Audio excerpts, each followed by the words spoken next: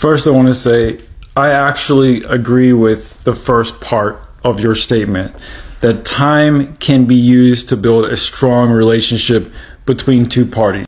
But you know what else is important other than just time? I mean, two people could sit together and never talk and never interact and never engage with each other, and they could just sit next to each other for years and years and years and still know nothing about each other. Isn't that not true? What's equally important to time is the quality of time and, of course, the communication that's encountered between the two parties during that time. It's the communication that occurs during the time of that relationship that really builds the relationship up, wouldn't you say?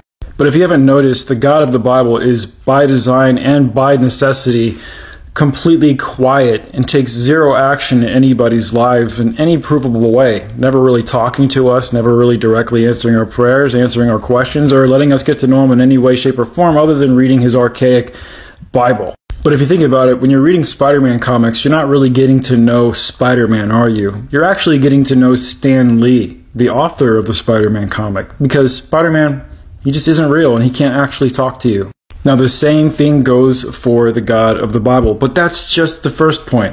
The second point that I want to make is that almost all the agnostic, atheists / non-spiritualist, rationalists that I know have spent more time in the Bible and trying to get to know God than most Christians that I know. That's why they became atheists in the first place. I mean, take me, for example. I spent 37 years in Christianity, 5 of which I dedicated completely and totally to the Word of God, to the gospel, to evangelism, to understanding theology, and I did a great job at that. Spent a lot of time and effort and work and money and everything to spread the gospel and to get to know God better through spending time with Him.